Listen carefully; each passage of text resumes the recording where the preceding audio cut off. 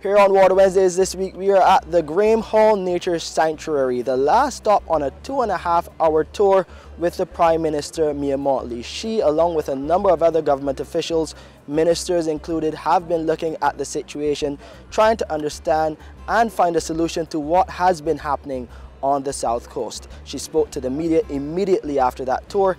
Here's what she had to say about the way forward, what is mission critical. We've come to see firsthand what is bedeviling the country, not the South Coast. And this is regrettably a national crisis. How it has not been dealt with before as a national emergency, I do not understand. But this government will treat to it as a national emergency because this is what it is.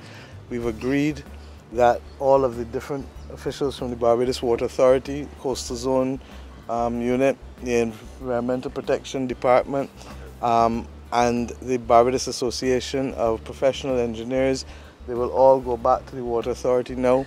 They're going to prepare for us a cabinet paper to give us some options in terms of, one, ensuring that we keep the sewage off the streets, and two, that we repair the lines, and three, that we look towards the long-term solutions to be able to make sure that this never happens again, because we intend to move to a level of treatment that will ensure that we don't have raw sewage coming up on the streets or going into the swamp or anywhere like that. It means that a number of options.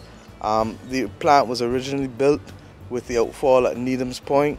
That is obviously not working because there are blockages along the main. We are going to have two outfalls built. That is what I'm hearing from the Water Authority that will be proposed to us for the consideration of Cabinet. One, 8-inch main from this swamp, which as you can see is now almost all sewage, if not all sewage. And two, one that we've asked for as well from the plant itself, which will be a 16-inch main. Both will go beyond the outer reefs so as to ensure minimal damage to the near shore, and both will have the input of Coastal Zone Management Unit as well as the entity that has been working on Barbados's coastal environment for more than 20 years, Beard Engineering. We will make sure as well that the equipment necessary and the materials necessary for the building of those pipes are treated to as an emergency, and whatever needs to be done to have them here and to have the work done in the shortest possible time.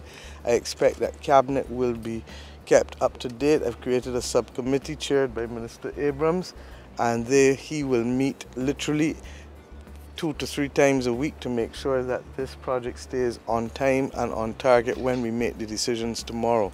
The Minister of Foreign Affairs has been requested to make approaches to the Canadian government with respect to technical assistance that we will pay for, but that we need a second form of peer review. The first form is the Barbados Association of Professional Engineers, and I thank them for coming at such short notice. The second one will be that. And why?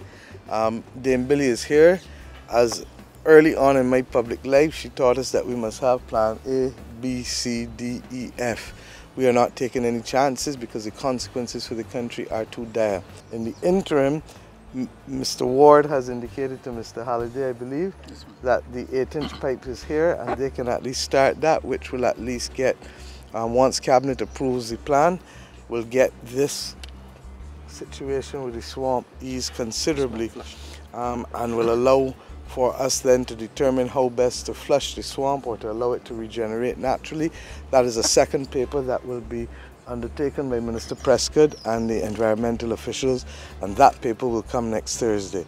This is how we have to get on top of this urgent situation. And that's it for this edition of Water Wednesdays. We will continue to update you on the answers to the South Coast sewage problems right here on the program.